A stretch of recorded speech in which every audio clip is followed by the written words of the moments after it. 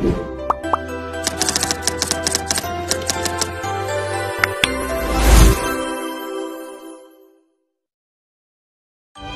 of Leonardo da Vinci and facts about him. Leonardo di Ser Piero da Vinci was an Italian polymath of the High Renaissance. Was active as a painter, draughtsman, engineer, scientist, jurist, sculptor, and architect. While his fame initially rested on his achievements as a painter, he also became known for his notebooks, in which he has made drawing and notes of variety of subjects, including anatomy, astronomy, botany, cartography, painting, and paleontology.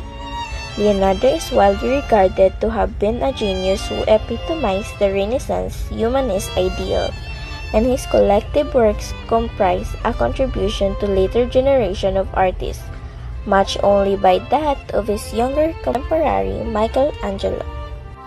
Let's talk about Leonardo's artwork.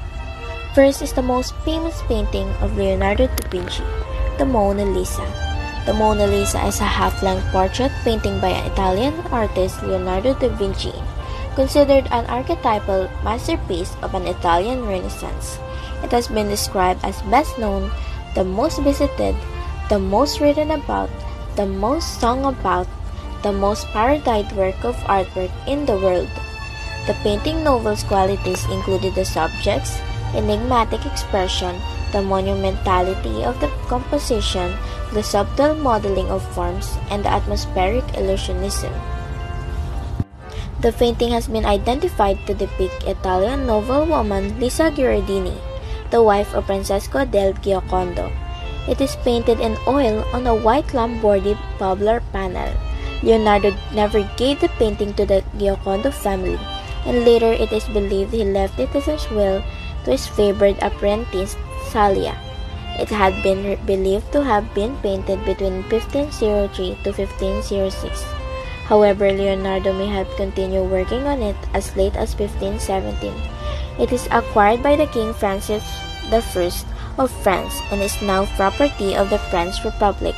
It has been on permanent display at the Louvre in Paris since 1797. So now we are going to talk about the last painting of Leonardo da Vinci, Saint John the Baptist.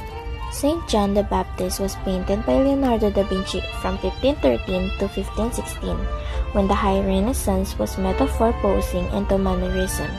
It is believed to be his last painting. This is an oil painting on walnut wood.